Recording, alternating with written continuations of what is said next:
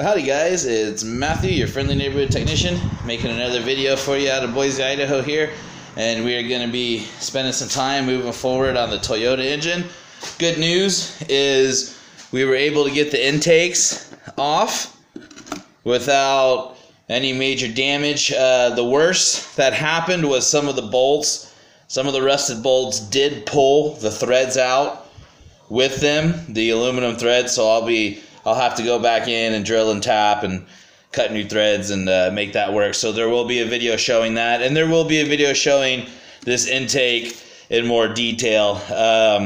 It's nasty underneath there. I'll just warn you right now, it's pretty gross. So yeah, I'll definitely be making a video showing me cleaning all that up and all that other good stuff. But right now, what I like to do is I like to go ahead and get the timing broken down. I wasn't going to mess with the secondary timing chains or tensioners. I was just going to do a quick job on this and, replace the main chain and tensioners. But it turns out the secondary chains and tensioners are also bad as well. So we're going to be replacing it all. So the first thing that we want to do is we want to set the timing to what's known as top dead center.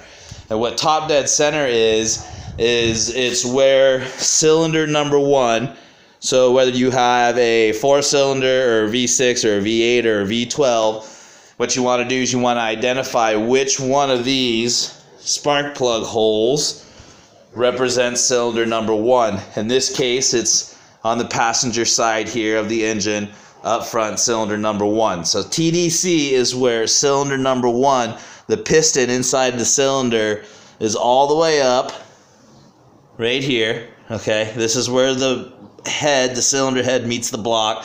So the piston inside of here on number 1 is all the way up on the compression stroke. Okay, and you'll have different marks and stuff to line up with your engine so that you know that you're set at TDC. If you attempt to replace a timing chain or a timing belt without setting your engine at TDC, you risk the chance of causing valve damage, piston damage, or in other words, thousands of dollars worth of damage. So I'm going to pause it here, I'm going to get set up, and I'm going to show you my method for setting TDC. Okay, so one of the first things you want to do when setting top dead center in preparation to remove a timing chain or a timing belt is you want to identify where all of your marks are going to be. Okay, so on here, we have a mark here. We have some marks here on the cam cap. We have some marks here. And again, we have marks here on this cam cap, marks here. We've got a mark here. We also have marks here, okay? We got marks there. And it looks like we've got marks here. And then also there's a mark under here. And there's a mark here as well. And then we also have a mark right here. Now right now, this engine is 180 degrees off. All right? And so we'll talk more about that here in just a second. After you've identified all these marks, you want to go ahead and pull out the book, go to the computer, find the diagram, find the factory diagram, whatever it is you need to do, whether it's, whether you've got it in a book or a computer. Do not second guess these marks. Go ahead and verify that you have found all the correct marks, and then verify which marks are important and which ones are not important. Like for example, and I already went and verified, so I know that although I have a mark here, I also have another mark down here, but I didn't see that at first because it was covered in oil. So go ahead and verify via the book, internet, Mitchell, all data. Bottom line is verify with the factory information that you have found all the marks. Now, some information about how engines work, okay? Down here you have a crankshaft. Up here, these are your camshafts. Now as you can see, the crank gear is much smaller than the camshafts, all right? One of the universal rules here is that for every one single full rotation on the bottom half of the engine, that actually only equals half a rotation on the top half of the engine. So in other words, if you want this camshaft to go from 12 o'clock to 12 o'clock, you have to turn the crankshaft 2 full rotations. So you go from 12 to 12, then from 12 to 12 again. And that's how you get it up here. So although down here at the bottom, actually, I'm pretty close to top dead center, but at the top, I'm 180 degrees off. That means that my piston is actually down here, and my valves are open when they're not supposed to be, and all that other stuff. So that's kind of how you can end up being what you may think is TDC on the bottom, but you're actually not at TDC on the top. You're 180 degrees off. So I'm going to go ahead and I'm going to turn this engine over, and I'm going to get it set to TDC.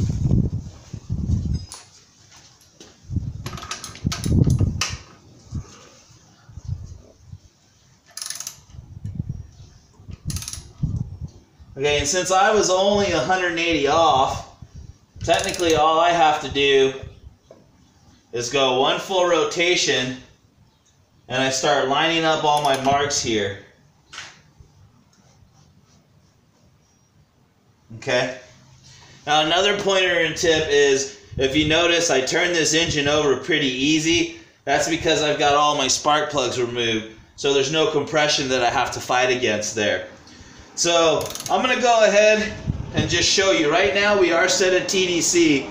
So I'm going to go from the factory setting here. I'm going to show you what TDC is. So we're going to go 2 full rotations so we can bring all of our marks back to where they need to be. Just so you can kind of see this. Alright. And we're coming back around at the end of our second rotation. And I'm going to be checking my marks here.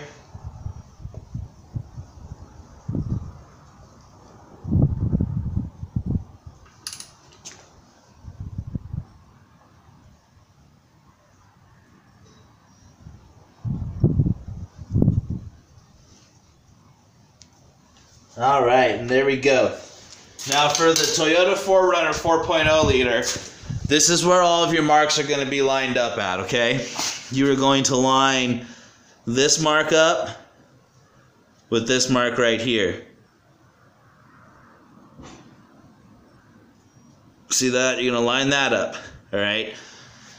Then you're going to come here and you're going to line this mark.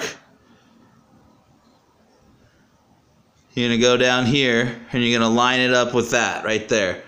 Okay, so you see those two? Okay, and then you're going to come over here and you're going to have these 2 marks, these 2 right here. You see those 2 right there? Okay, and on the top you see those 2 notches. You're going to have that lined up like this, in between those 2 notches. Okay? Then you're going to come over here and you're going to have the same setup over here as you did on the other side. You're going to have this little notch lined up there. Then you're going to come to the bottom here and you're going to double check.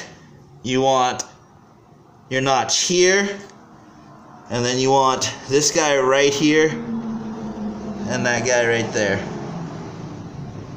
Alright? And that's TDC. Now, if you want, just so you can feel safe about it, because if you mess this up and you install your chain wrong, you're going to blow up your engine and cost thousands of dollars. So if you want, go ahead and take something or use a flashlight and look down and verify that that piston is all the way up. Okay? And you can take something and just very gently, alright, right there, That's the top of that piston, so I know that piston is all the way up. I go over here, and there's some depth. And then the final verification that we're at TDC is checking your valve lobes on cylinder number 1. If your valve lobes are up, pointed up, then that means that all these valves are closed. That piston is all the way up on the compression stroke. So once again, for the Toyota 4.0, TDC marks are there.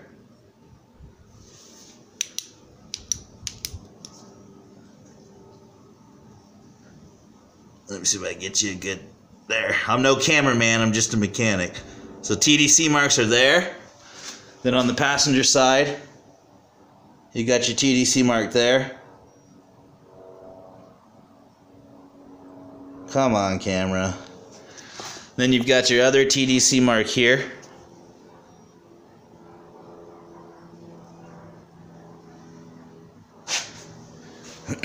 And then you've got this one lined up in between these two. Here and here. Then you've got the same setup on this side.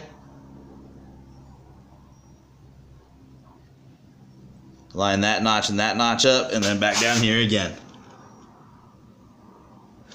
So there you go, folks. And that's how you set TDC on the Toyota 4Runner 4.0. Now I'm going to go ahead and start taking all this apart, and got a whole timing kit ready to go over there, and start installing new chains, getting all that ready to go. My next video will probably show you what's underneath this upper and lower intake and what I'm going to do to restore and clean all that up. There's quite a bit of corrosion underneath there. So alright, folks. Well, hey guys, thanks for coming out and supporting me and my family and what I do. Thanks for watching my videos and all that other good stuff. Don't forget to subscribe, share my channel, get your friends and families to subscribe, and also, if you got a few extra bucks laying around, maybe consider picking up a t-shirt or two. My family and I would greatly appreciate it. And if you can think of any more merchandise or catchy slogans or anything like that you'd like to see, shoot me an email. I'd love to hear your ideas and all that other stuff. So yeah, just let me know. All right, folks, once again, thanks for all the support. I am signing off.